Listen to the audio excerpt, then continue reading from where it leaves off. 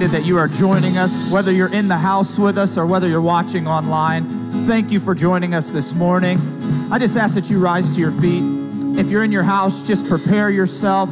Make time. We are about ready to enter into the presence of God. We're going to enter in with praise, and then we're going to go into worship.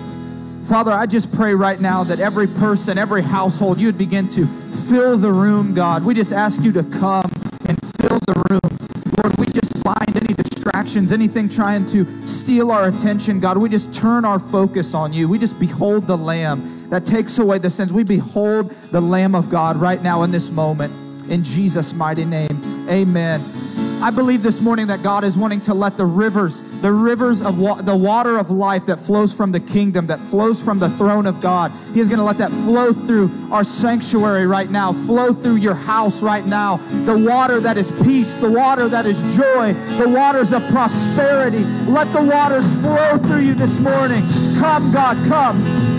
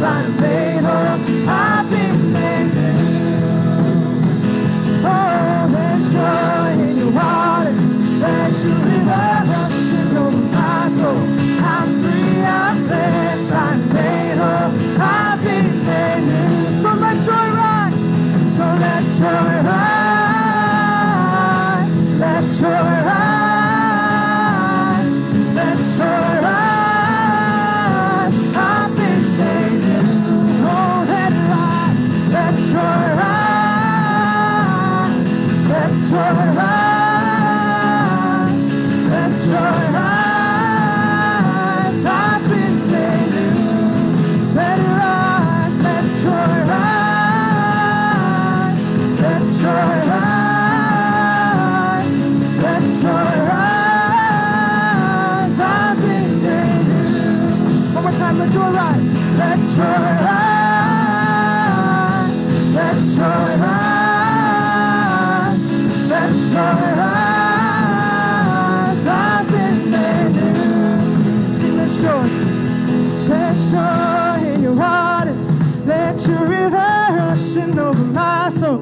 I'm free, I'm cleansed, I'm made whole. I've been made new. There's joy in your waters. Let your river rushing over my soul. I'm free, I'm cleansed, I'm made whole. I've been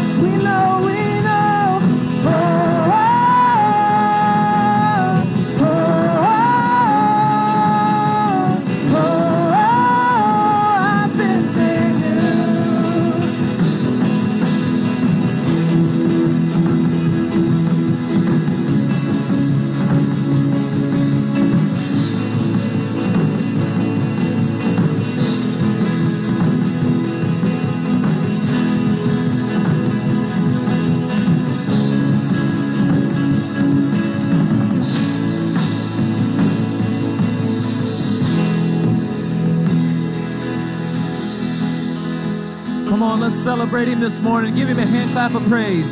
We've been made new. We thank you, Jesus.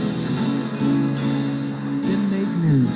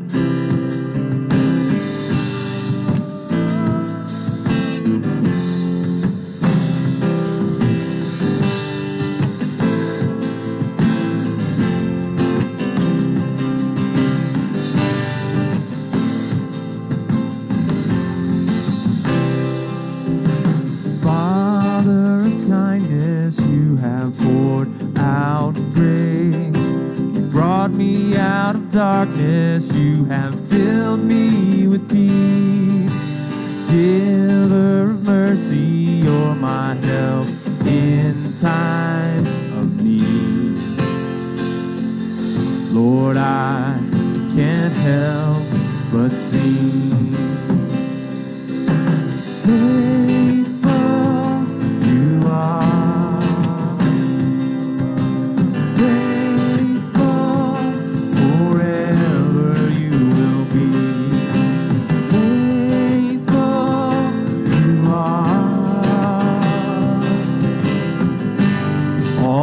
Promises are yes and amen. All your promises are yes and amen.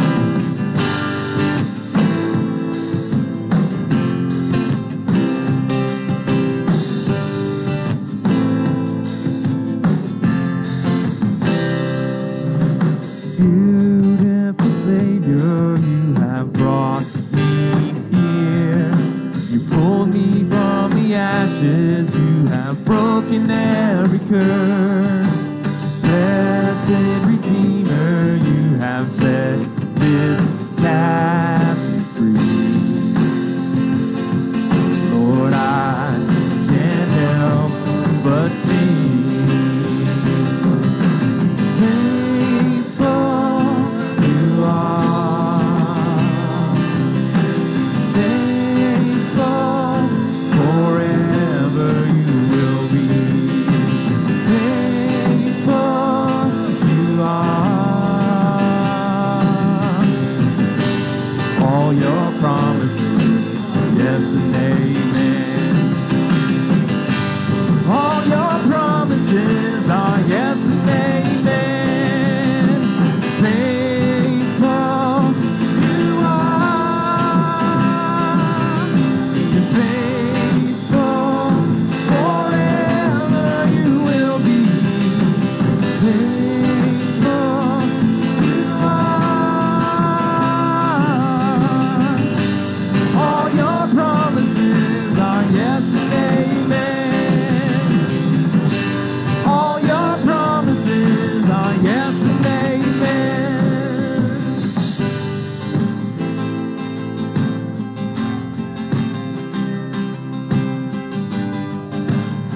Oh, we thank you, Jesus. All your promises are yes and amen. You made us recipients of the promise. We thank you, Father. All of your promises are a realization in our lives.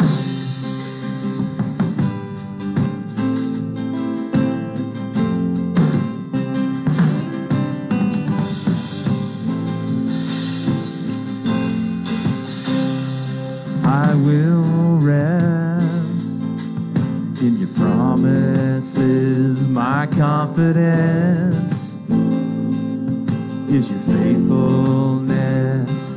I will rest in your promises. My confidence is your faithfulness. I will rest in your promises. My confidence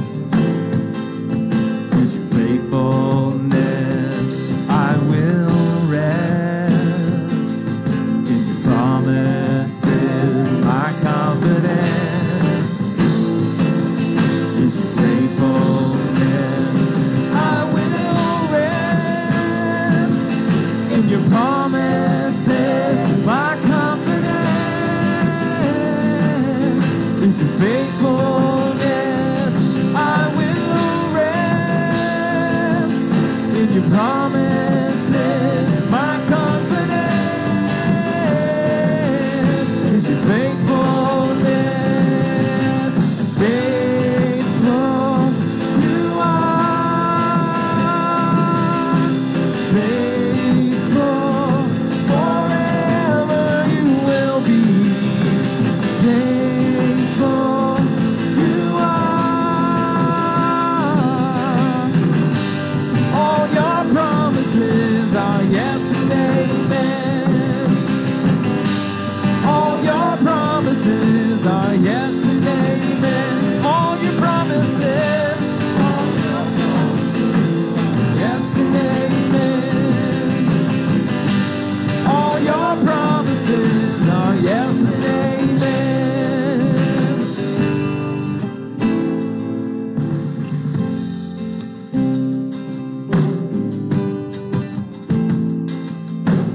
yes and amen. And all your promises, yes and amen.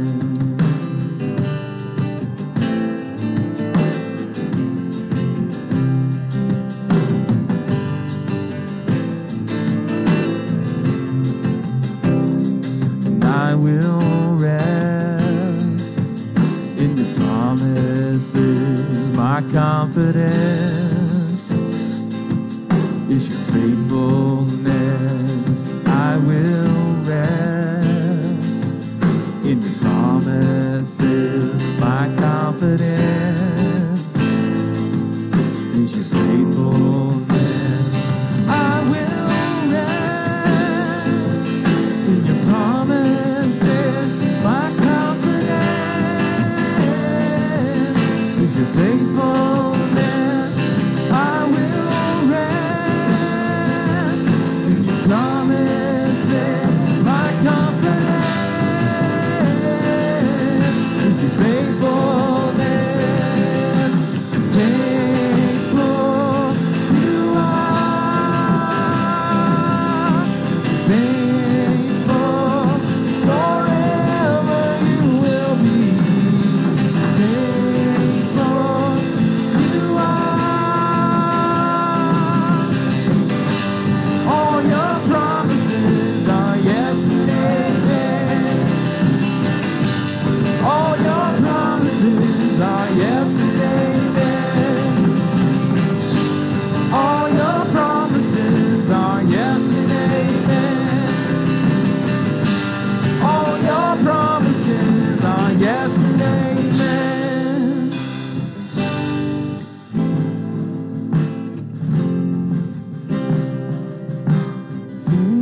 Faithful you are. Faithful forever you will be. Faithful you are.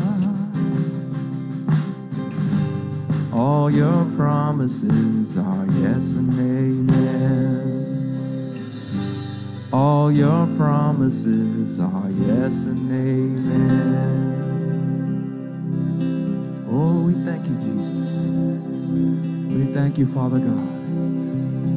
Let's thank him for it this morning. Let's lift our hands all over this house this morning. Oh, we thank you, Father. Oh, we lift the name of Jesus in this place. Thank you for your goodness, oh Lord.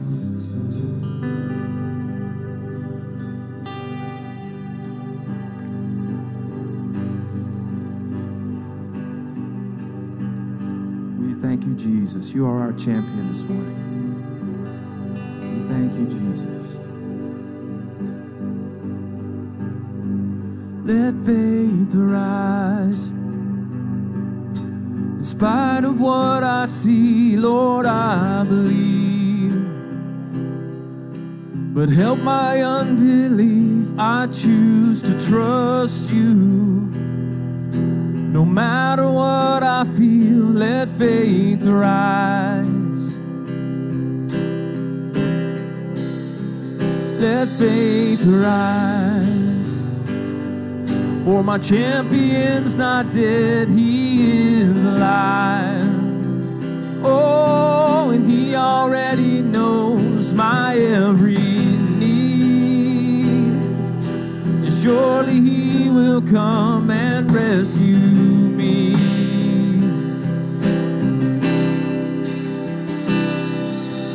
God of miracles, come. We need your supernatural love to break through. Nothing's impossible. You're the God of miracles. God of miracles. The God of miracles, come. We need your supernatural love to break through. Nothing's impossible. You're the God of miracles.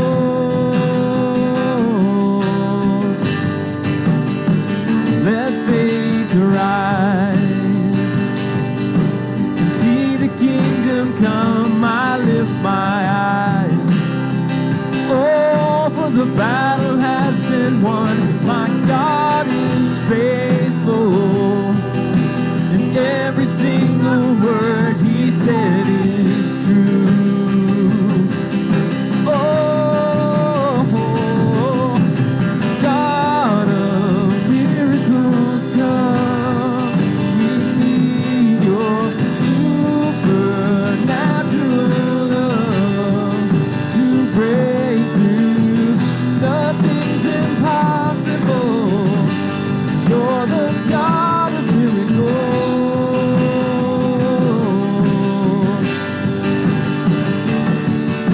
And God of miracles, come. We need your supernatural love to break through. Nothing's impossible. You're the God of miracles. This world is shaking. This world is shaking, but you cannot be shaken. My heart is breaking, but I'm not broken yet. Your love is fearless. Help me to be courageous too.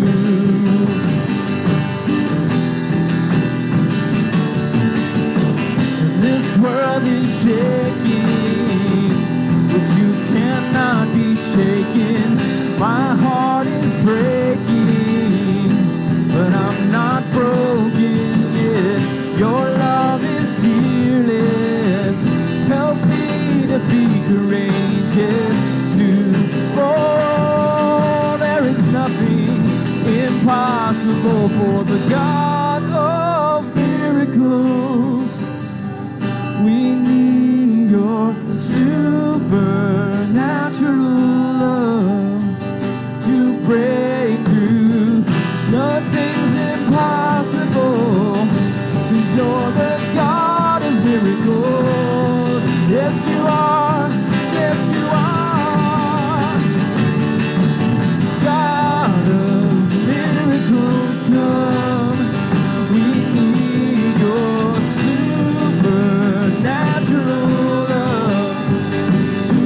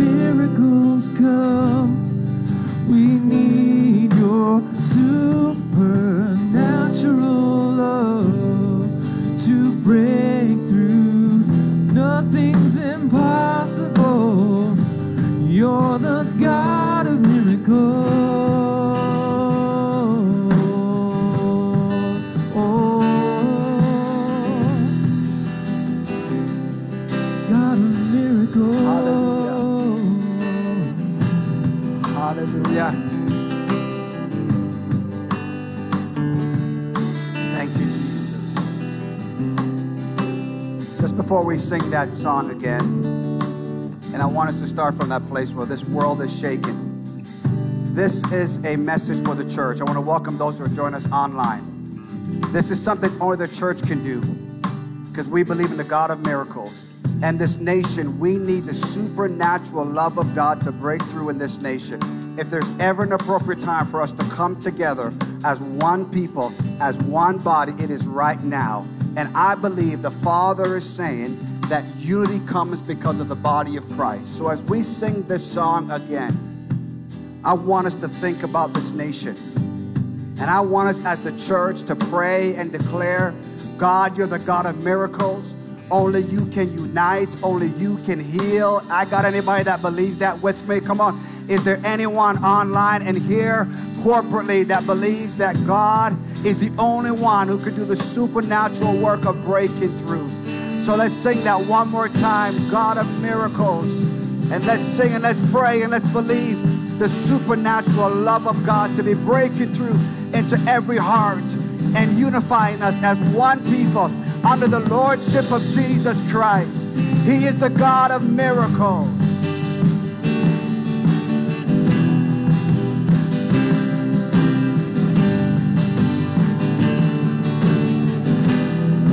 This world is shaking, but we cannot be shaken. Come on. Yes.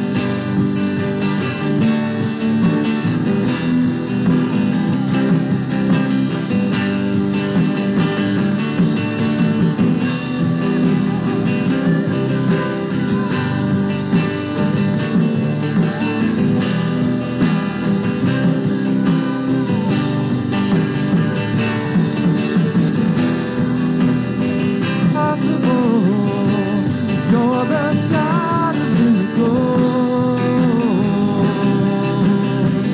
This world is shaking. Come on, here it is. This world is shaking, but you cannot be shaken.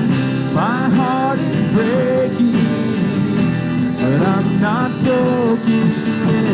Your love is healing. Help me to be courageous too. Oh, there is nothing impossible. This world is shaking, but you cannot be shaken. My heart is breaking, but I'm not broken yet. Your love is fearless. Help me to be courageous too. So, Father, in Jesus' name, we pray the prayer of faith. We thank you that we are courageous because we have confidence in our Creator. And Father, I pray for these United States of America. We pray, Heavenly Father, that you will do the supernatural work that only can come from you. We join together, Father, with those who are here and those who are joining us online, our online community of believers. We come together in unity and we declare the lordship of Jesus Christ. We decree and we declare over this nation that, God, you will show yourself strong on the behalf of the body of Christ. God, Abraham prayed, Lord, if there's 50 righteous, spare the nation. And God, I believe that there are many righteous people in this nation who are crying out with compassion, crying out with conviction. Said, Lord Jesus, have mercy on us and move mightily with miracles in our midst.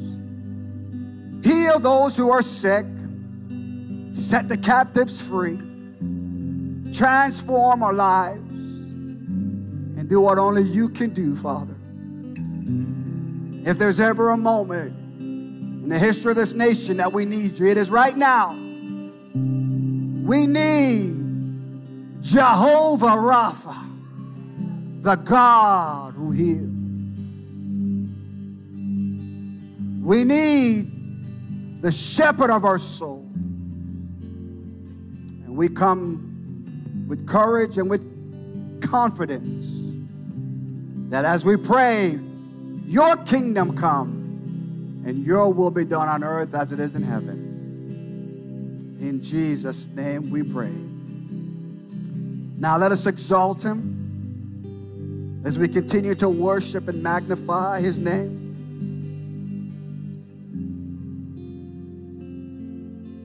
We exalt you, Jesus. We exalt you and you alone. I exalt thee. I exalt thee. I exalt thee. Oh Lord, I exalt thee. I exalt thee. I exalt thee. Oh Lord, sing it out. I exalt thee. I exalt thee. I exalt thee. I exalt thee. Oh Lord, for thou, O Lord, art high above all the earth. Thou art exalted far above all God. For thou, O Lord, art high above all the earth. Thou art exalted far above all God. I exalt thee. I exalt thee. I exalt thee. Oh Lord, I exalt thee. I exalt thee. I exalt thee. Oh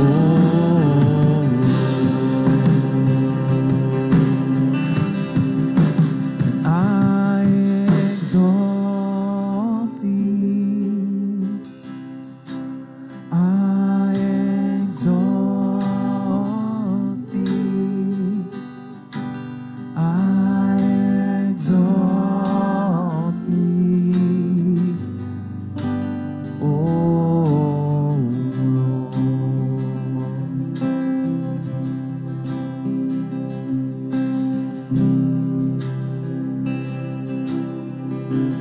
I sing praises to your name. Oh Lord, praises to your name. Oh Lord, for your name is great and greatly to be praised. I sing praises to your name. Oh Lord, praises to your name. Oh Lord.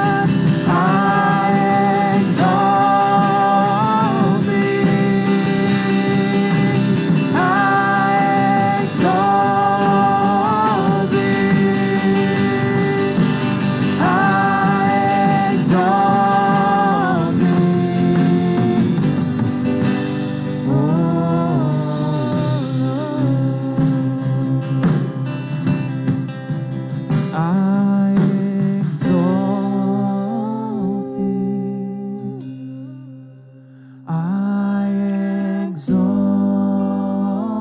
thee. I exalt thee. Oh Lord. Come on, sing it just for him this morning. And I exalt thee. I exalt thee. I exalt thee. Oh Lord.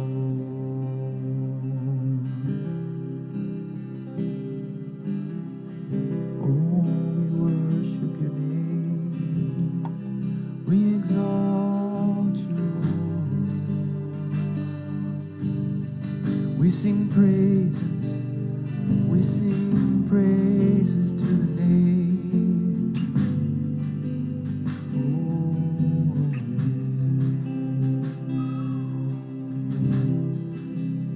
I exalt thee. I exalt thee. I exalt thee. Holy Lord, we exalt thee. We exalt thee. We exalt thee. Oh Lord. Where the Spirit of the Lord is, there is freedom. The Spirit of the Lord is in this place. More significant than that, the Spirit of the Lord is in us. So there's freedom this morning. There is freedom this morning. There is freedom this morning. As we continue to worship the Lord, you may be seated as we continue to worship the Lord. There is freedom this morning. Although we've stopped singing, worship has not stopped. We worship you, Jesus. From where you are seated, if there's a praise inside of you, right where you're seated, for those who are watching online, this is our time to respond. For the last 42 minutes, we have been singing unto the King of Kings and the Lord of Lords. And I want you to just take a minute before Pastor Teresa comes and we continue in our service. But I just want to encourage you, just right where you are. Right where you are. Respond to what the Lord has been doing in your life.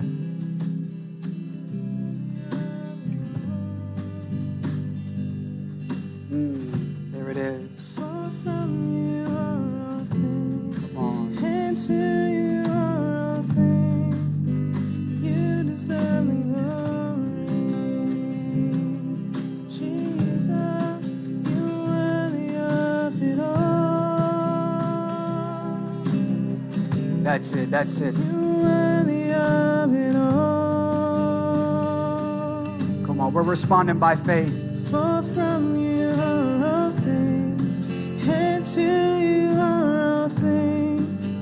You deserve the glory. You're worthy of it all.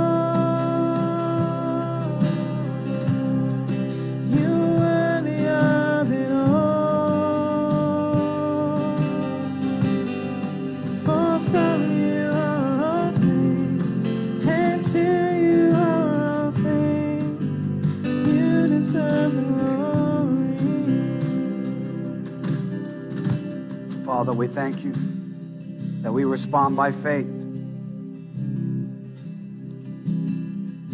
And we thank you that you're doing a work in our lives. And we respond to that work in the name of Jesus. Amen. Amen. Amen. Pastor Teresa, will you come before our children and our teens go for their time of ministry? Praise the Lord. Amen. Praise the Lord. He is so worthy this morning. He's a good God. He's a good God. Don't pay any attention to the men beyond.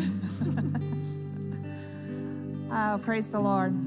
I was reading in Malachi this week, and God said, you know, that the people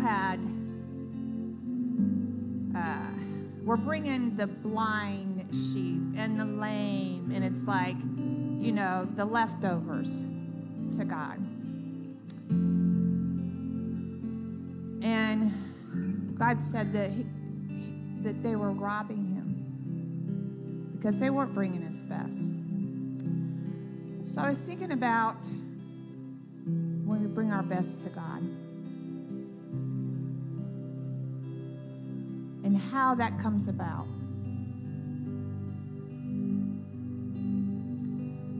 You know, so you say, okay, I'm not giving like I should, but I'll read my Bible more.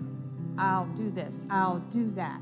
And before you know it, you have come up with a list of weighty things.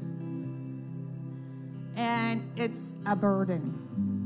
And then it's, I can't. Why bother? And you back up. So what makes a difference between giving God our best and the list of things that we have to do or we think we have to do to give God our best? What's the difference? I think that the difference is knowing Him. I think the difference is knowing His love. That's the difference between the law and life. And life. When we sang that song, all the promises of God are yes and amen, He didn't have to promise us. My God will supply all my needs.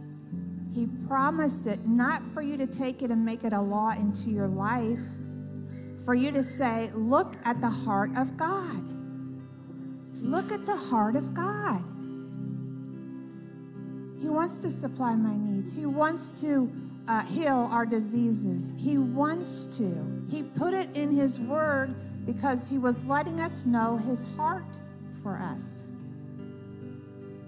So when you think like, okay, maybe you've gotten off track and maybe you're not doing the things that you feel like you should do, instead of making a list of things to do, check your heart relationship with God. And not in a condemning way. Just say, God, I need to know you more. I need to know your heart for me. I need to know your love for me. Help me when I read the Word to see your love, not the law. Help me to see your love. Then when you take a hold of things in the Word, the promises, you're taking it as a connection of relationship and not of something on the to-do list or something that you're failing at, you know? He came to fulfill the law. Love fulfills the law. It happens automatically because of love. Because of love. Amen? Amen. So if you find like with tithing, if you have an issue or you just think, you know, I can't, it's weighty, whatever, just ask the Lord. Help me to learn more about your love for me and you as a provider. Help me to learn that, God. Open my eyes to see. Give me revelation knowledge of your love for me. That's where all giving stems from anyway. That's where his giving stemmed from, for God so loved the world. It's from love. Amen. So you can give online or by text. Write check. MYTGP, just put it in the basket in the back, or cash. There's envelopes back there as well. And we'll pray over our offering, our seed. Father, we thank you, Lord. For from you are all things, and to you are all things. You deserve the glory, God. Help us, Lord. Expand our understanding of your love for us, God, of your goodness. When we read the word, help us to see your love letter to us. Open our hearts, Lord. Break down the barriers. Lord, any barriers that keep us from really knowing you, Father, I just pray you break those down, Father, because everything you have for us is good. In Jesus' name, amen.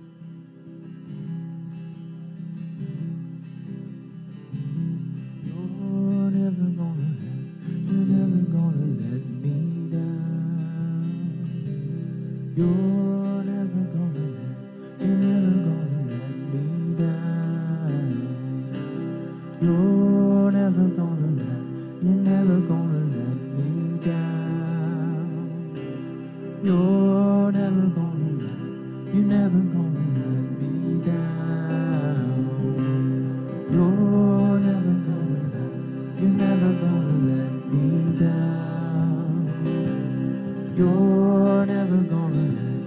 never gonna let me down. You're never gonna let me down.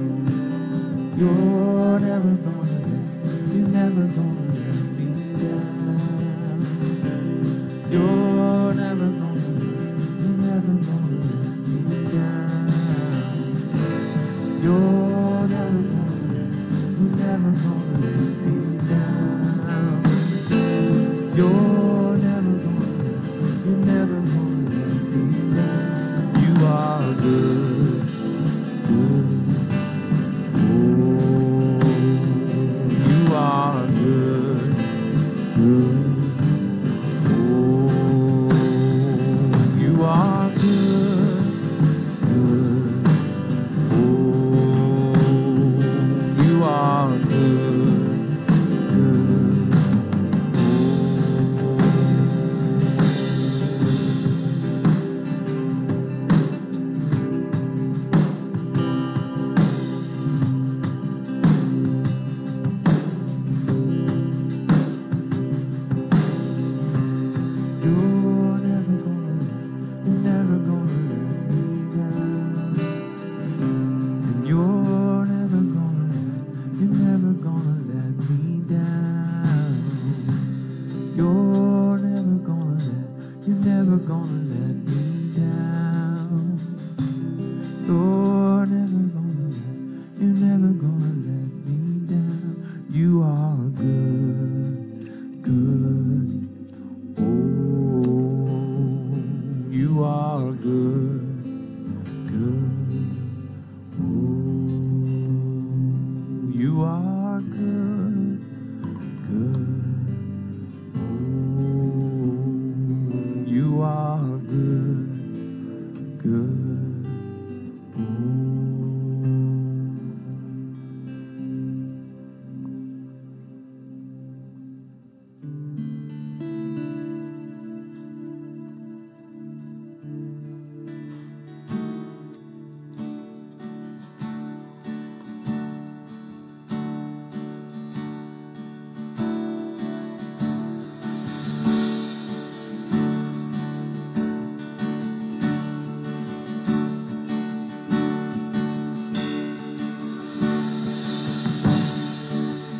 Tried so hard to see it. Took me so long to believe it. That you choose someone like me to carry your victory.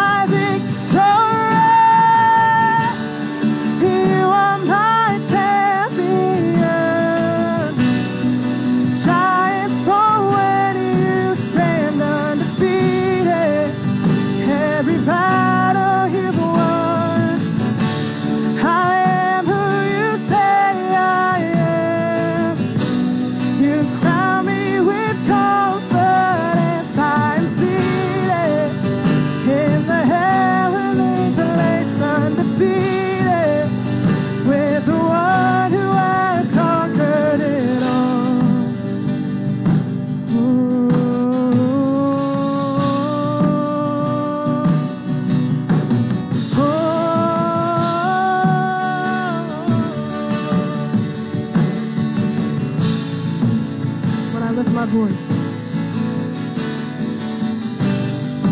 When I lift my voice and shout, every wall comes crashing down.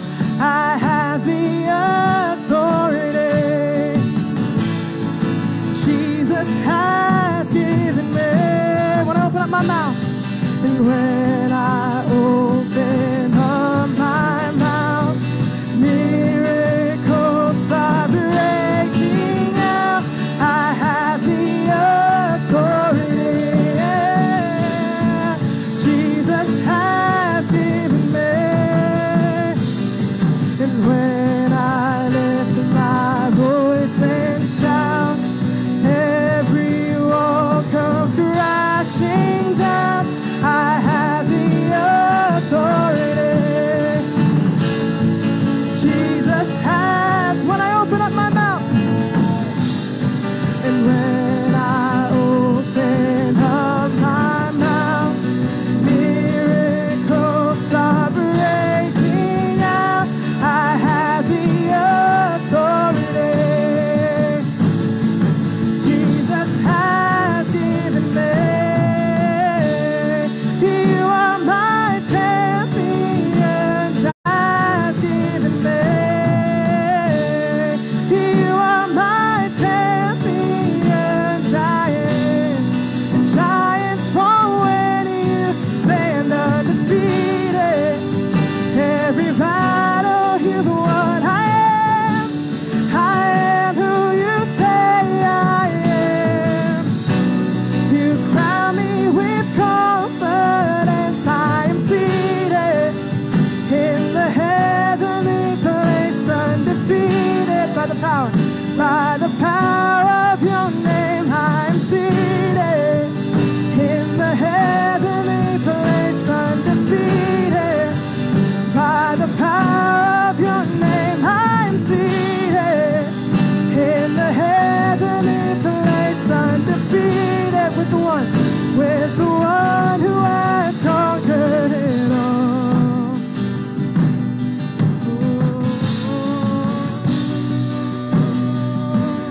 We have authority.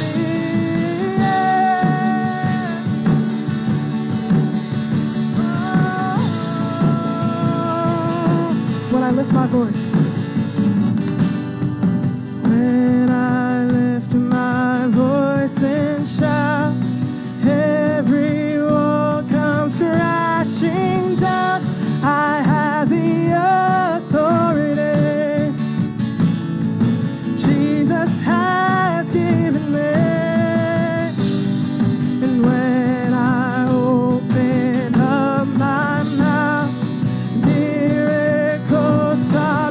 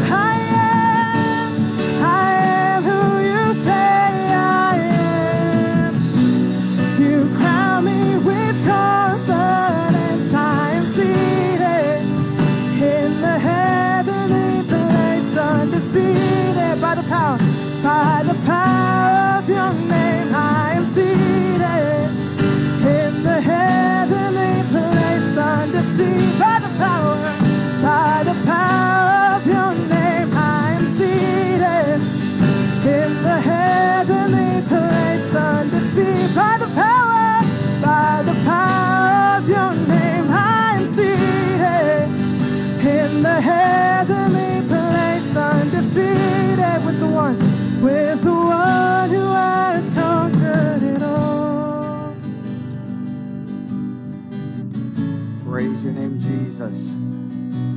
Father, we thank you for that declaration that you've given us the authority. And we honor and we praise you. We give you all the praise, all the glory.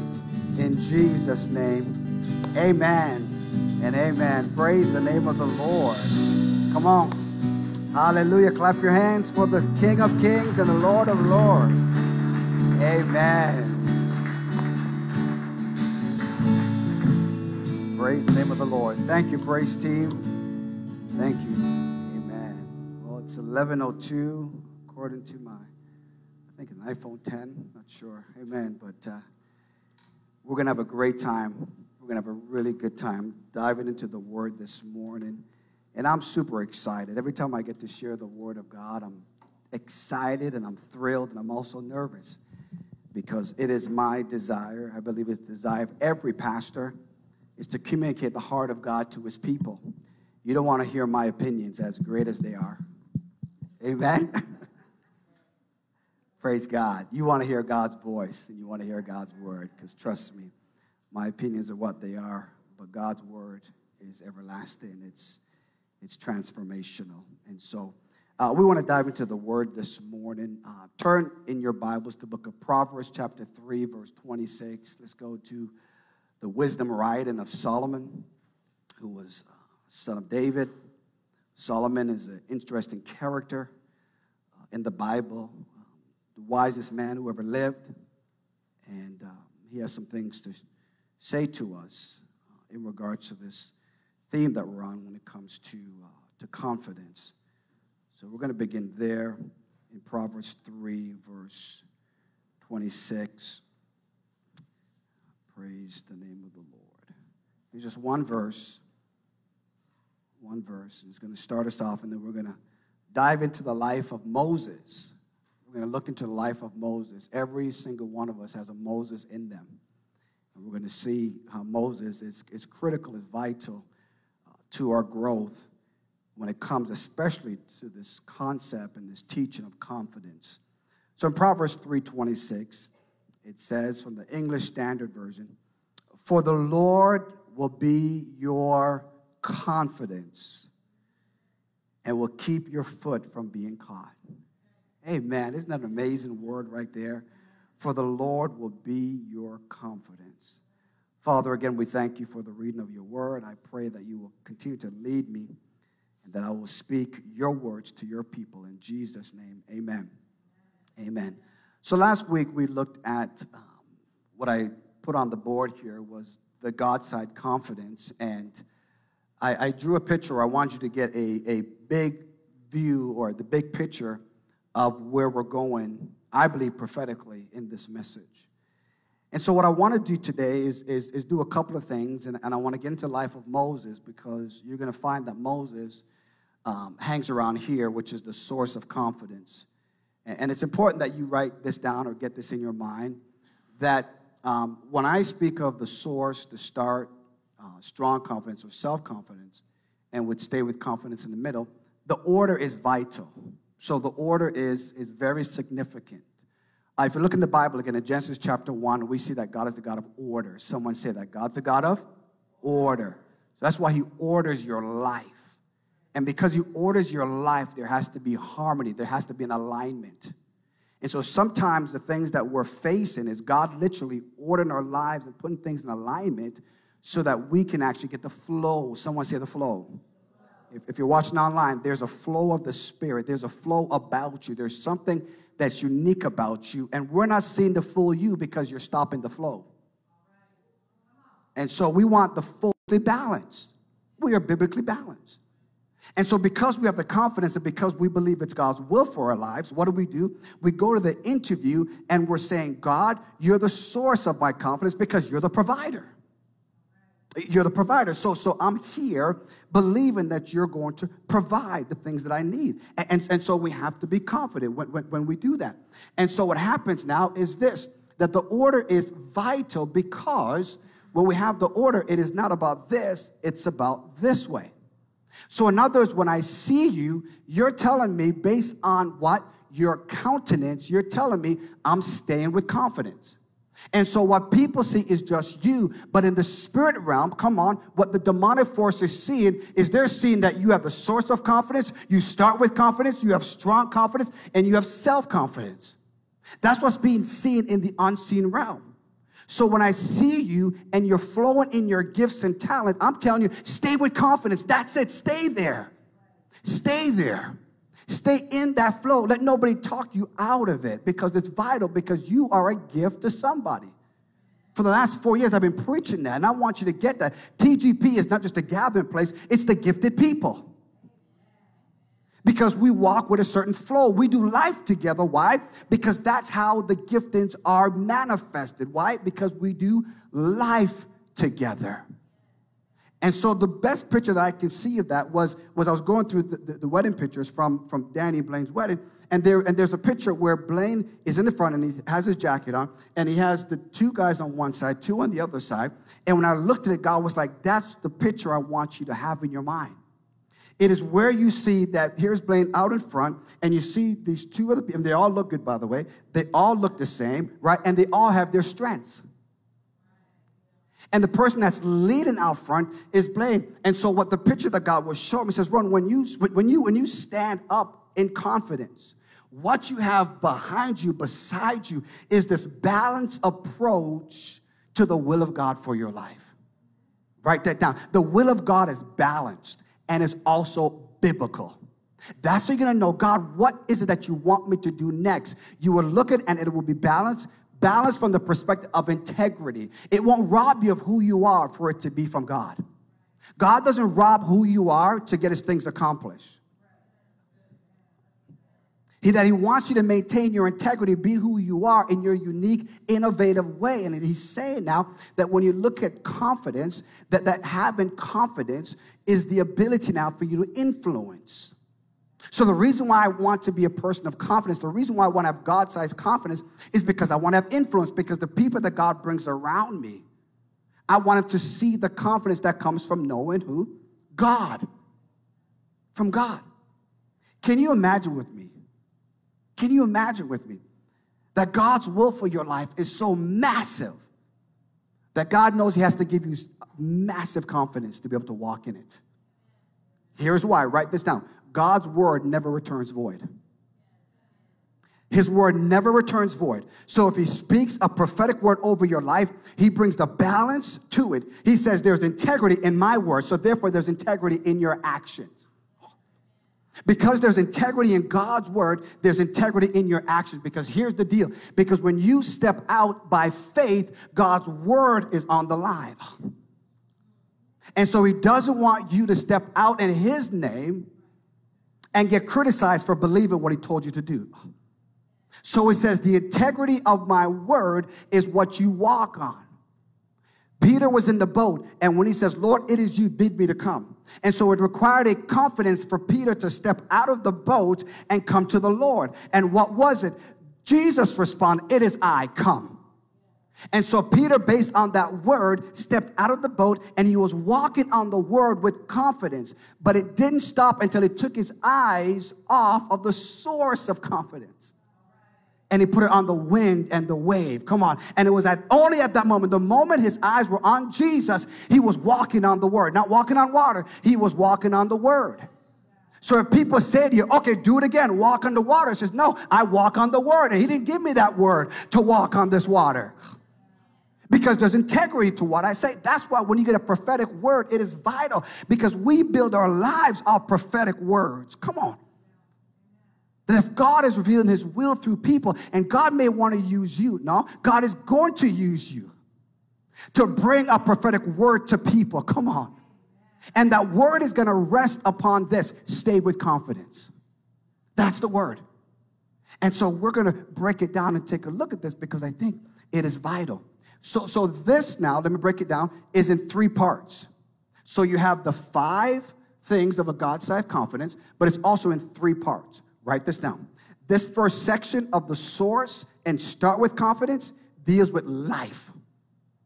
L-I-F-E, deals with life. Over here, strong confidence and self-confidence deals with how you lead your life. You can't have one without the other. And so because he gives you life, he now says, lead your life. And so now you have a balanced approach to life and how you lead.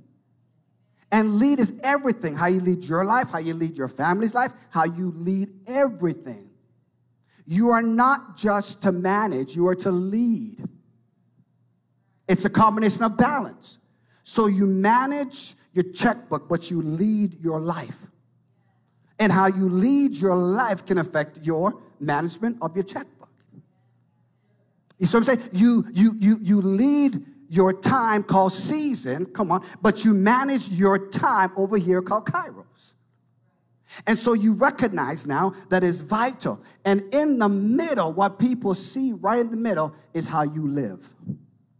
So you have life, source, and start with confidence. So when I'm talking to somebody who has life, guess what I'm seeing? I want to see their life.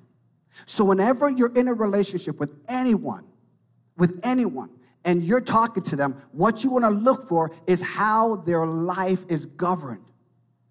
Because based on how their life is governed is where they're going to be what? Leading you. And so what we have to look for then is how are you living? Genesis chapter number 2. And God said, let us make man in our likeness and our image. Genesis chapter 1. And in chapter 2, God formed the man from the dust of the ground. He breathed into them what? The breath of life. And man became what? A living being or a living soul. And so he says, now go and lead your life, Adam and Eve, in all that I've given you. So in other words, they need to have confidence. Confidence. And so we define confidence in our last session as this. That confidence, when you break it down, really is into this thing called assurance. Confidence leads its way into security. Confidence makes its way, when you look at it, into safety. Confidence makes its way into assurance, has courage, has hope, and has trust. And here is the crown jewel of everything. Here it is. You are a speaking being. God is a God who speaks. In the beginning, God said this. That's why he's giving you authority. When I speak to mountains, you got to use your mouth. You got to use your mouth. You have to speak. And so as a result of that, then, people will know your confidence based on how you speak. Not how you speak, but what you are speaking. Come on. And the reason why I break it down is because of this. Because to have confidence in the midst of situations, you have to know that when I speak, things happen. That when I speak, mountains move. That when I speak, things have to get out of the way. In other words, in the Bible, we read that Peter and John was brought before the council, the religious council. And they were speaking. And here's what they said. Oh, my goodness. These men speak with boldness. In other words, they speak with confidence. And when I hear them speak, I have to go back to the source, which is they must have been with Jesus. And so there are times when we can't be silent, that we must speak with confidence. There has to be those moments that when we do that. And so when we break this down, right, the best person that I believe anyways, that we can look at this and we can refer to is Moses. So go with me to Hebrews chapter 11 now, verse 23 to verse 28. Hebrews chapter 11, verse 23 to verse 28. There are 4 points I'm going to make, and then we're going to launch out with this. Okay, so 4 major points that I want you to dive into this week. I want to encourage you to read the story of Moses, and I want you to fill in some of the blanks or to add some meat to the bone that I'm giving you of this message. So in Hebrews chapter 11, verse 23 to verse 28, the writer of Hebrew, their goal is this. Don't throw away your confidence. That's the goal. You're facing persecution. Don't throw away your confidence.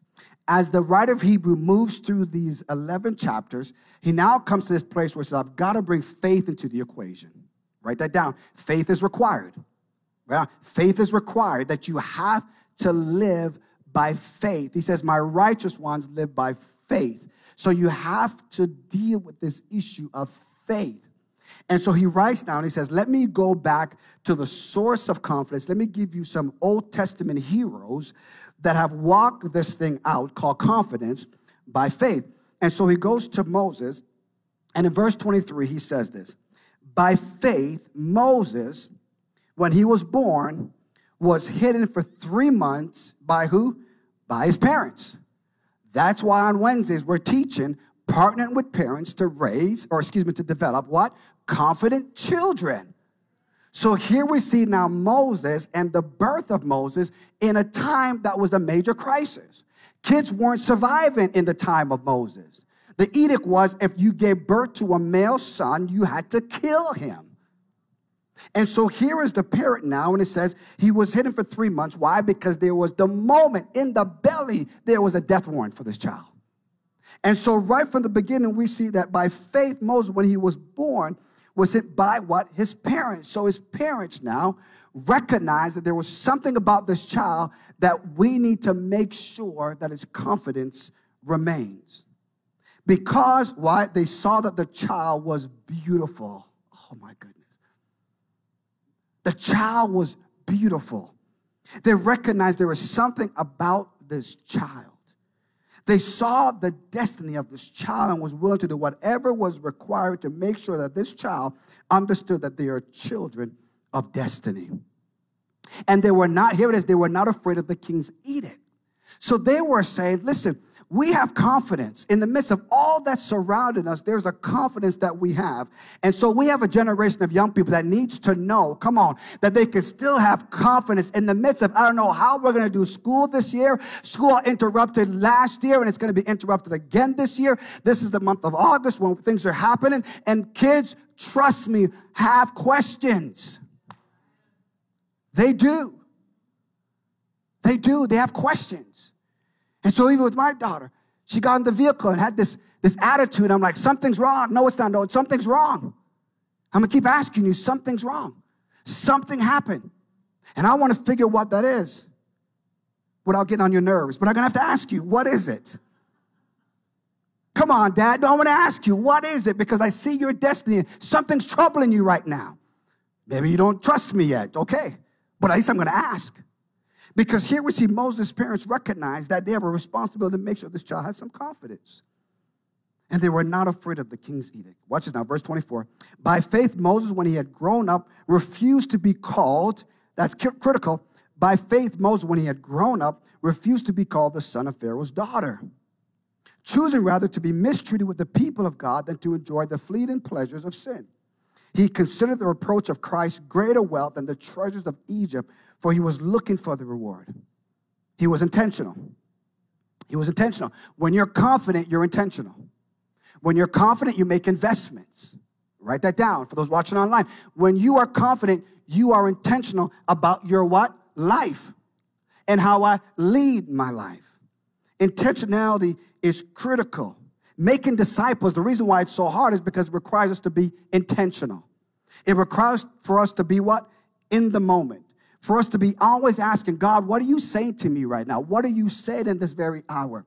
Listen, to be intentional doesn't mean you have to interrupt your life. To be intentional means you have intimacy with the one who gives life. And so because you're intimate with the one who gives life, you recognize that as you continue throughout your day, that guess what? That God is leading your steps. The steps of a righteous person, they're ordered by the Lord. And so he goes on, he says that he was looking to the reward. By faith, he left Egypt, not being afraid of the anger of the king. Are you seeing a pattern here? I'm not afraid. I'm not afraid. The mom wasn't afraid. Moses wasn't afraid. And he continues on and says, I'm not afraid. For he endured as seeing him who is invisible. By faith, he kept the Passover and sprinkled the blood so that the destroyer of the firstborn might not touch them. Okay, what is interesting is that this is the writer of Hebrew, how he saw Moses' life. But that's not how Moses saw his life. Come on, let's be real. This is the writer of Hebrew now. And listen, you may look at your own life and think, oh my gosh, my life is horrible. My life is this. But no, there are people who are looking at your life who's seeing God at work in your life. And they're saying, I know it looks like it is not going right, but I see a faith inside of you. Come on. And I'm going to encourage you with a prophetic word to stay with confidence. to stay with confidence, because how you live your life helps me to lead my life. And so that's how the writer of Hebrew saw his life. But in Acts chapter 7, and this is some interesting reading, you can read this on your own, in Acts chapter 7, verse 20 to verse 37, Stephen, the first martyr, here's how he saw Moses' life. He came closer to seeing how Moses saw his own life. But here was Stephen now. And Stephen was preaching this message, and he was by design wanting to offend. Stephen was saying, I'm going to offend you in this message because your actions need to be held accountable. And so Stephen is saying, I knowing his life was on the line, recognize there's a confidence inside of me. How do we know that? Because when they stoned him, Stephen looked up and says, I see Jesus. Oh, good God Almighty. And when we see Jesus in every situation, we will get boldness and confidence, because to live is Christ, but to die is gain, saith God. And when we live from that perspective, we won't just look to offend because we want to condemn. We will look to offend to get you into your alignment, to flow with the giftings that you have inside of you. Don't go to the grave and rob this nation. Don't go to the grave and rob your neighbor. Don't go to this grave and rob your spouse, your girlfriend, your boyfriend. Don't go to the grave and rob that employer or employee. Don't go to the grave. Thus saith the Lord. Don't you go to the grave until you're empty. Because what I have for you in heaven, you can't bring earthly stuff to there anyways. That's a prophetic word from the Lord right there. Stop trying to accumulate things of the world. Die empty. Saying, I gave everything, God. I had confidence and I gave everything. I spoke the truth and nothing but the truth. So help me, God. And our first martyr gives us the example, and he referred to Moses. And he says, let me tell you your history about the source of your confidence. Remember Moses? They're like, yeah. Remember how you exalted Moses? Yeah. Well, Moses talked about this Christ that I'm going to die for. What? Yes, Moses. And I'm going to give you I'm going to give you the background of Moses, his biology. I'm going to tell you everything about Moses. And so Moses is very important. And here's why. Because Moses then tells us how he saw it in the now.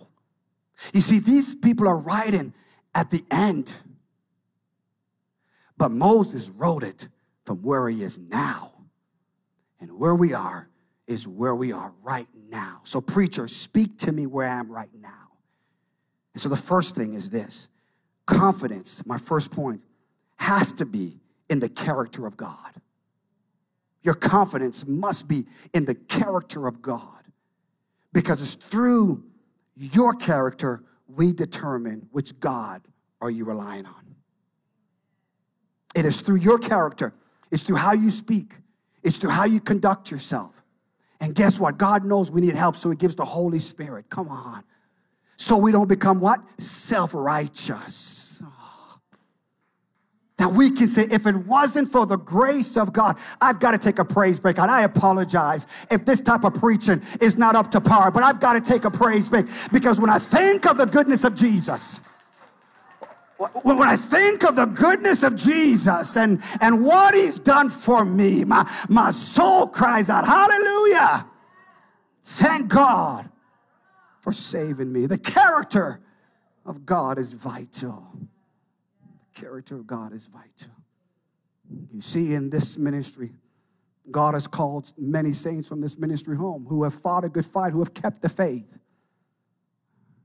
who have fought the fight, who have kept the faith. These are people that we can look at their character and we can see God inside of them.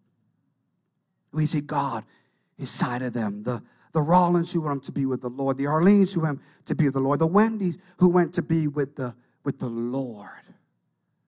These people who have gone home to be with the Lord. So critical, these individuals, because we see in them the character of God. The character of God.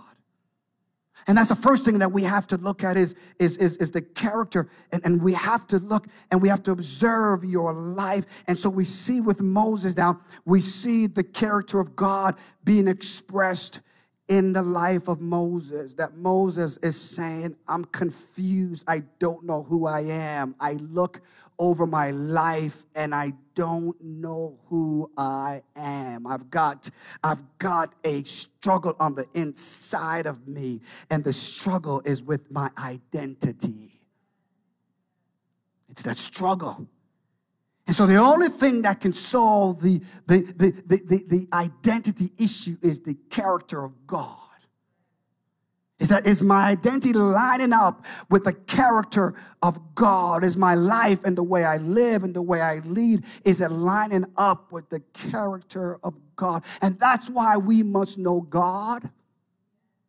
That's why we're not trying to offend people by exalting Jesus Christ. We're saying this is the character that you want to have. We speak of the 10 Commandments. Come on, the 10 Commandments reveals the character of God. Every single one of them has you in mind. It's not about God. Listen, God doesn't need our affirmation. Come on, we need God's affirmation. And so if we think that God needs our affirmation, we won't see worship as it truly can be. And God can flow through you. Can you just imagine with me for 1 second that as you're in worship, God will download to you something that somebody needs. And you will go and speak to them. And they will say, how did you know that? How did you know I was struggling with that? Or I needed that word. Or I needed encouragement. You can let them know because of the character of God. That God is thinking about you. And so here it is that we look at Moses and from these 3 different angles and what we must see to be consistent. Write this down. See, character is what brings consistency. It is character. It brings consistency to our lives. And so we have to get off this concept of perfection, which means that we don't make mistakes. What we look at is completion in the work of God. So when we say we don't make mistakes, we're not perfect, we don't want people to assume that we think we're self-righteous, that now that God has saved us, that we no longer struggle. That's not what we're saying. What we are saying, though, is this, that the struggle that we have is a struggle with our identity because the enemy wants to revert us back to this life, and we can't go there. Why? Because there was no joy, there was no peace, there was no harmony, there was nothing there. Choose who you want to serve. But as for me and my house, we're going to serve the Lord. That's the message. And so what we want to do is we don't want to get to a place where we sin. And so the reason why I'm going to get ahead of myself is we want to stay with confidence is because God put you on this earth. Come on, if you woke up this morning, you're on this earth for one purpose, to glorify God. But your other purpose is to be in the character of God so you can speak to me in case I sin. That you're watching the actions of my life. You're holding me accountable. Why? Because you know that I'm going to struggle, because we all struggle. But I have to have confidence that you're going to come to me with a prophetic word. Why? Because you've been intimate with the Lord and you have overcome certain things I'm struggling with. So I need you now to have confidence to come to me in community and say, listen, in community, we prevent one another from sinning. Ooh, see, that's doing life together. And what we have done is we've created country clubs to make you comfortable. And so you come in and you're comfortable in your sin. And so I can't move with the flow that I want to. And I'm asking God to bless me. I'm asking God to open doors. But there's an area in my life that I can't see, but you can see it. That's why James says, confess your sins one to another. Not to expose, come on, and condemn me, but to prevent me from sinning so I don't stop the flow of God in my life. Guess what? I need you. Even as the pastor, I need you even more. Because the pressures that are there, is this helping anybody? And so the enemy watches now. The enemy can't take you out of church. It's one of the biggest lies. People are abandoning the church. That doesn't exist. That's a worldly statistic. It doesn't exist. Jesus says, I'm building the church. What people are leaving is not the church. They're leaving community. And it's community where people say, I've been hurt by the church. No, it's community. That particular community was toxic. Because there's people who still love Jesus, come on somebody, but they don't want community. And it's dangerous to be alone because the enemy says, now I got you because you're alone. Come on. And you don't want nobody else because you have no confidence that you can believe that people have the best for you. Why? Because of a bad experience. I'm going to my text because we have to get to where Moses was. I'm describing Moses and his struggle. We're describing Moses and what he had to go through in dealing with the source of confidence. So for me, community is vital. It is absolutely important. And we got to take the word community is the biblical word. We also use the word fellowship. It means to be one with the Spirit. That's what it means. Koinonia, fellowship. If you read the Bible. So our issue is not about whether the church can open or close. That's not even the argument. Don't get caught up in the argument. That's the devil saying, I'm going to keep them so distracted. That what we're talking about is we need community to hold us accountable. Because guess what? I want to stay with confidence. And so here was Moses now. And he got to the character of God. So in other words, how do you judge a community? Whether or not the character of God is on display. That's how you judge a community, is whether the character of God is on display. Are they worshiping? Are they speaking more about Christ or more about themselves? That's what we're talking. Who are they talking? When I leave, did I hear the gospel message? Believe it or not, there are some people who gather for corporate meetings and never hear the scriptures open. They never hear the message of Jesus. They're like, what did they teach you? I don't know. They told some great stories. I mean, there's people who are saying they went to another community and they said, first time we ever heard the gospel. How is that the case? It's because we have to recognize the source of confidence. And so that's the character of God. Okay. The character of God, ready, leads to this, created events. So the character of God doesn't lead to scheduled events. It leads to created events. The character of God, that's what it does. The second point is this. So now that I'm in community, now that I see the character of God, I can now be vulnerable. Ready for this? I can be vulnerable because confidence addresses, ready? Here's my second point. Confidence addresses the highs and lows of life. That I can come and be vulnerable and say, oh man, I'm struggling. I'm struggling right now. Or I can come and say, man, I'm having an awesome day. God's working in my life. Things are victorious. And because I'm biblically balanced, come on, both of those, I acknowledge I need God. I need God in the valley, and I need God on the mountain. And so I can come with the highs and the lows of life. And this was Moses. And so he comes down. Moses in Exodus chapter 3 now. We see that Moses in Exodus chapter 3, if you get a moment to read it, Moses comes down. And Moses, who Hebrew says was a good child, Hebrew writes about the fact that his parents hid him. Hebrew talks about he didn't fear the king. But here we see Moses now in Exodus chapter 3, he's taking care of sheep. Something happened to Moses. Moses went from the palace. Moses went from being a prominent position. Moses went to having influence to now he's taking care of sheep. Not even his own. Moses at the mountain, and Moses realized this. He says, when I look at the way I arrived, and I looked at my adoption, and I looked at my approach and my attitude, what have I accomplished in life? Moses looks back at his life. And remember Moses, he was the one that he saw the Egyptian beating upon the Hebrew. And Moses now, it came into his heart. Moses comes down and Moses kills the Egyptian thinking that the people would recognize that this was a gift to them. But no, instead he comes back to those same two people in community. Let me not rush this. Moses sees that here's the Egyptian beating his own brother, his own heritage. Moses then goes and tries to fix that. That's his approach to life. He then comes back to the two people who are arguing. And he says to the one in the wrong community, hold them accountable.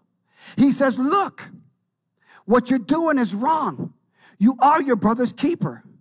The one in the wrong brings up Moses' past. He says, who do you think you are? Come on. Who do you think, what confidence that you have to come and speak to me? Come on, look at that. And so Moses now runs because he recognized this thing was her. So Moses says, I'm throwing in the towel. I'm packing it in. The highs and the lows of life. And you're going to go through that when it comes to this thing with confidence. There's going to be moments where you're going to look and you're going to see, how did you approach that? Man, I could have approached it differently. And how was your attitude with that? I could have had a different attitude. And so because you have confidence and you believe the gift inside of me, you're going to sit down. We're going to have a conversation that's going to move to communication because I want to connect with you with confidence. So I'm going to sit down with you. I'm going to say, okay, now listen, how did you arrive at that conclusion? Come on. And what thoughts have you adopted? Oh, come on, somebody. Can I break this thing down for you? This is healthy community conversation. Why? Because the source of your confidence. So when you sit down with your children or you're sitting down with a coworker, ask them, how did you arrive at this? Was it a high or a low moment in your life? Because there could be stuff going on that you have to be sensitive and have compassion to. Come on, that when somebody's low, you don't want to keep stomping on them when they're already low. You want to be able to say, come on, how can I pick you up? How can I encourage you to see who you are? And if we don't have the wisdom of God, we must say, how did you arrive at this? And what mindset have you adopted? And what approach do you have to this situation? And what's your attitude? Because we want to see, what do you want to accomplish? What is the goal? And so this speaks of your experiences. So confidence deals with the highs and the lows of life. And this changes daily. It can change every hour. You can walk in here in a high, and I pray to God you don't walk out feeling low. That speaks to our community. You shouldn't walk in here with this high. I can't wait to get to church. Come on, I can't wait to watch online. And then when you leave low. That means somebody was in the flesh and messed with you. And one of our vows is that people thrive in a safe place. And so we got to make sure this place is safe, that people will come in on a high, can even go higher, and they can say, oh my God, I can believe all things with Christ. Come on, and that God's doing a great work in my life. And they can walk in and realize that, yes, keep believing God, that you're not crazy, you're not losing your mind. Keep trusting God, that you got a community of people who believe in you. I don't know about you, but I like to go to a place where I'm celebrated and not tolerated. Come on. Come on, come on. We got to be the body of Christ. When we go to a place where we're celebrated, come on, and we're not just tolerated, and we can, come on, you can accomplish this. You can do that. We're not just trying to give you nice words. We're speaking to your destiny. There's good inside of you. Why? Because the character of God is in you. So that's the highs and the lows of life. Here's another one. Confidence. Ready? It works to fill your life. Confidence works to fill your life. So the highs and lows can leave you empty. It can. It can leave you empty. The highs and lows could be something that happened to you that you haven't shared with nobody. The highs and lows could be an addiction we just can't break. The highs and lows could be we believed in God at one time and no longer do we believe in God another time. The highs and lows, could you pray to God for something and it didn't happen and now you're in a low situation? Am I talking to anybody? I'm talking to myself. That there are times where, I know we say you got to fake it to make it, but there are times where I'm just like, God, I'm just speaking it because that's what your word says. I don't feel it at all. At all. And so when I come to worship and I'm jumping worshiping, you don't recognize, I'm realizing, God, by faith, you told me if I worship you. And I don't feel a thing, but you're telling me by faith, if I continue to worship you, that things are going to change. Come on. And I'm doing it by faith, and I don't see. And there's times my body is contrary to my thoughts. Come on. And the enemy's bringing stress on my life and bringing all sorts of things. And I got to be able to fight it. Why? Because I have to recognize that the struggle can leave me empty at times. And I'm not really nice when I'm driving on empty. I'm not really the best. My patience wear out when I'm empty. My joy depletes when I feel empty. And so confidence is the fuel that we need to continue, that we will always be filled up with life. See, when God breathed into you the breath of life, write this down, you didn't deplete life. When God breathed into you the breath of life, you didn't deplete the life that comes from God. So when God breathed life into you, thinking God has less life. So if God breathed life into you, what? You have life eternal. That's why at the end, you will live forever, whether in heaven with him or in hell with the devil and his angels. Because when God gives you life, he filled you up. That was in my notes. That's just a good point right there. Praise God. Praise God. So God works to fill your life. And here's the final thing. I'm going to leave you with this. I'll leave my last point. But here it is. God works to fill your life. And so the people that you're going to encounter, maybe you're here today, the people you're going to encounter because of scheduled events in their life. Come on, praise Steve, you can come up. Because of scheduled events, not creative events. Because of scheduled events that happen into your life, we confuse them with creative events. Wednesday, I'm going to be teaching the young people, and we're going to have a time where we're going to have the parents come. We're going to have pizza. We're going to have a great time, not this Wednesday, but next Wednesday. And we just want to, Pastor Blaine is going to be speaking to the parents. And if you know teens, or if you have a teen, or your neighbor has a teen, we want you to come, because I truly believe that we're in a season where this generation needs to know God. And we must be intentional about our investment in them. They need to have confidence. Too many young people are walking around without confidence. They can't make decisions if they're not confident. They can't. Who they're going to marry, they got to have confidence. They got to know. They got to have the confidence their parents backing them up, say, yeah, I'm with this. They got to have that. We see it in Hebrews 11 that Moses' parents recognized the good thing in this child. And so what we have to do is to recognize that there's people you're going to come up against, and not in a sense of fighting, but people you're going to that's going to be in your space. And the reason why God brought them into your life is because they're in a position of where they're saying, forget about the highs and lows. My life has just been empty for so long. Been empty for so long. And so what we must do is recognize the low and the lack of an empty person. The low points and the lack in someone's life. See, because you are filled with life and somebody's empty, your job, your responsibility, what you need to accomplish is to speak life to them. Speak life to them. You see, if you really believe, and those who are watching, that your life needs to have a flow, because God wants you to go. He wants you to go to that person whose life is empty. And he wants you to recognize that you can be a conduit to fill them.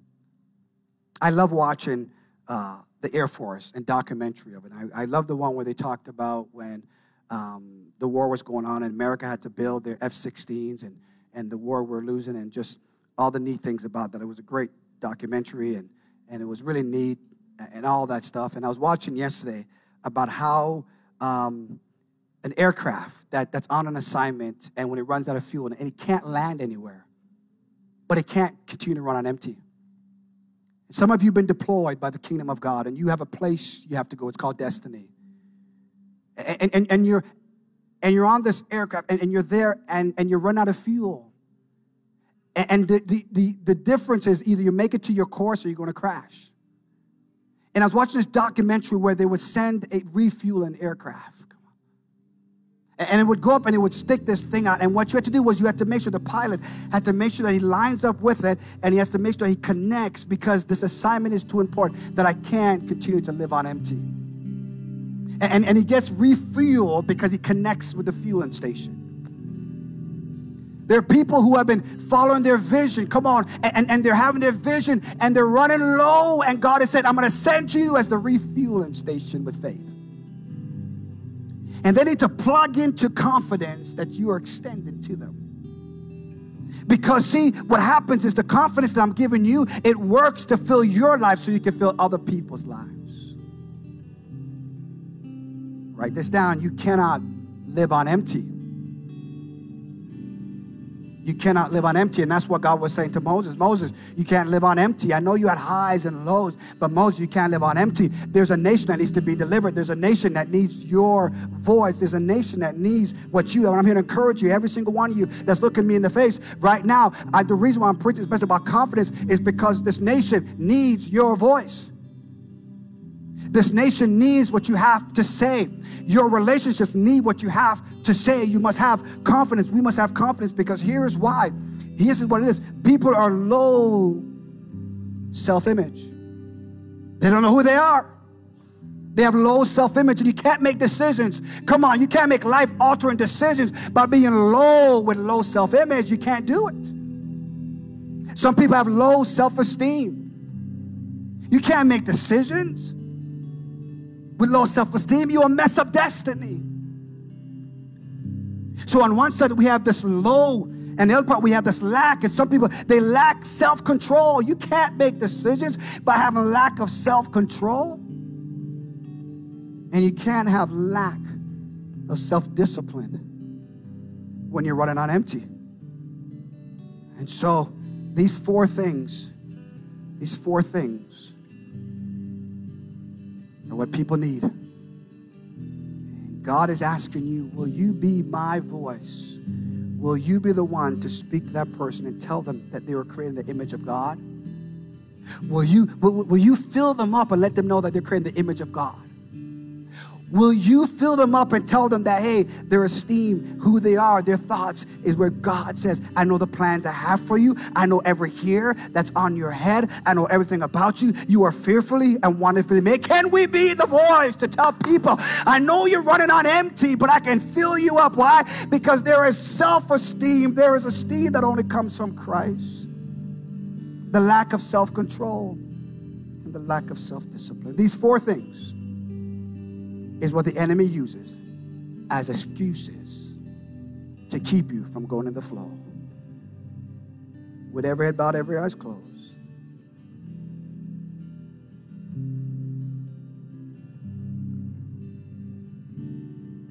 If you're running on empty, you are literally just tapped out. And I'm saying, stay with confidence. And Pastor Rowe, I can identify with Moses. I've had some highs and I've had some lows. But Pastor Ron, if I was vulnerable, if I was honest, I would let you know I'm running on empty. I've been fighting this fight, and I've been fighting in the flesh, and I'm exhausted. And I'm empty. If that's you, I want you to know today that right now, there is so much faith in this room. Extend your hands like that aircraft had to extend its thing and connect to the refueling station of faith. I want you to see that in the spirit realm. Those who are watching online, when your hand is extended and you're worshiping, what you're doing, thank you, Holy Ghost. The Lord wants to declare over your life right now that when your hand is raised in worship, what you would do is you're connecting to the resources of heaven. Tell me who I am. Tell me what you think about me. Because I lack. Because you said, no good thing would you withhold from those who walk upright. And there's also another group of people that the enemy is bombarding your mind with excuses of why you cannot accomplish what God has for you. We're going to go after both of them this morning. We're going to go after both of them this morning. And so as we continue, as we sing, I want you to know right now that the first thing we have to do is, if you're on empty, you have to know Jesus Christ as your Lord and Savior. I want to let you know that you have been gifted by God to proclaim with confidence, speak straightforward, speak with boldness to people and say, Jesus can fill your life. Jesus can give you a new life. Jesus is the answer for every challenge and every situation. Jesus is the answer. Do we believe that, body of Christ? Is there anybody who believes that Jesus Christ is the answer? Well, let's go ahead and just worship and let's praise him and let's magnify him, because Jesus is the answer and he's here to fill your life.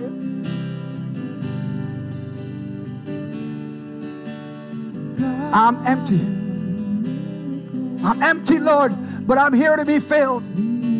Lord, I don't want to make any more excuses. I'm here. I want you to fill me. I want you to fill me.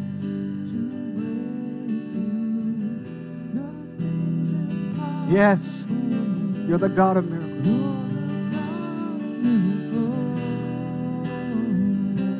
All right. So here's the prayer. Don't miss it. Here's the prayer. Here's the prayer.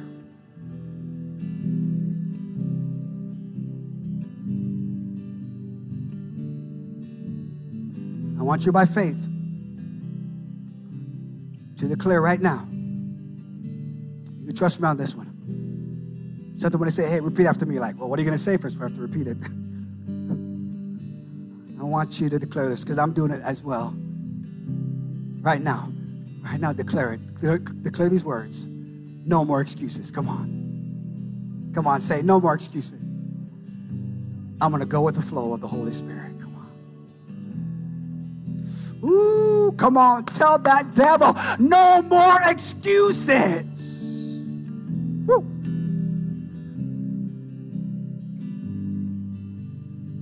No more excuses. No more excuses.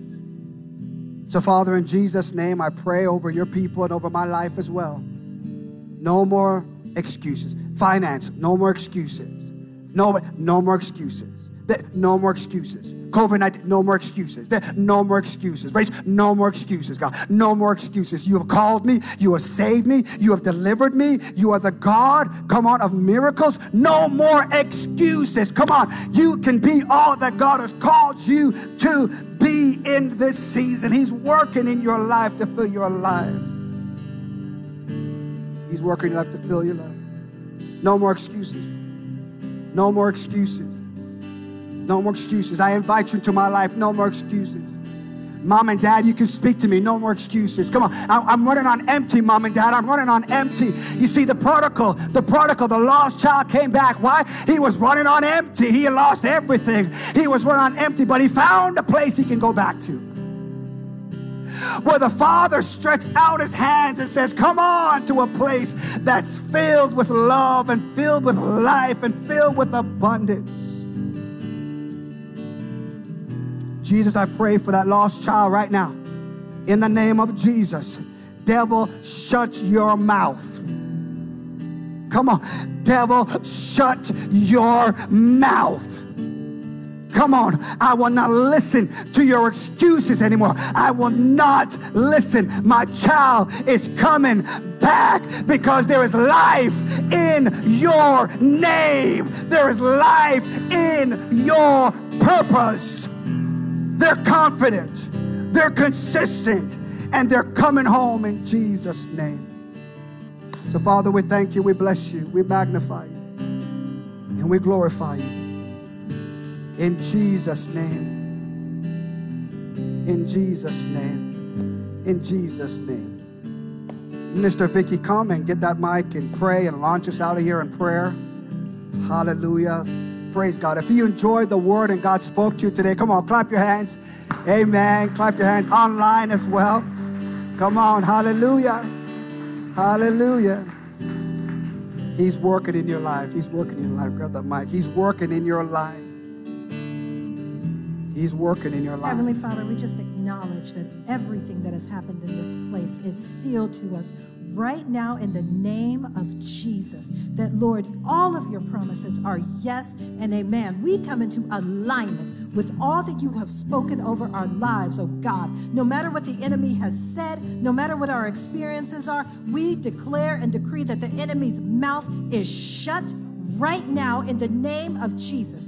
Every plan, every strategy that has come against us, we say it is over, it is done, it is completely broke apart, never to be put back together again in the name of Jesus. We speak into the heavenlies in the authority that you have given us, oh God, and we tell the enemy that we are a no-fly zone. We are a no-fly zone. Our children are a no-fly zone. Our grandchildren. This is a generational thing, God, that we declare in the name of Jesus right now, Lord, that you are moving, that you are doing it. It doesn't matter what it looks like. It doesn't matter what the media is saying, that we come into alignment with all that you are doing right now in the name of Jesus. And it is so. Your purpose and your plan, we step into it right now in Jesus' name. And we thank you, Father, that we are set on fire for the kingdom of God, for all that you are doing on the earth. We say yes, and it is so right now in Jesus' name. And the church said, amen.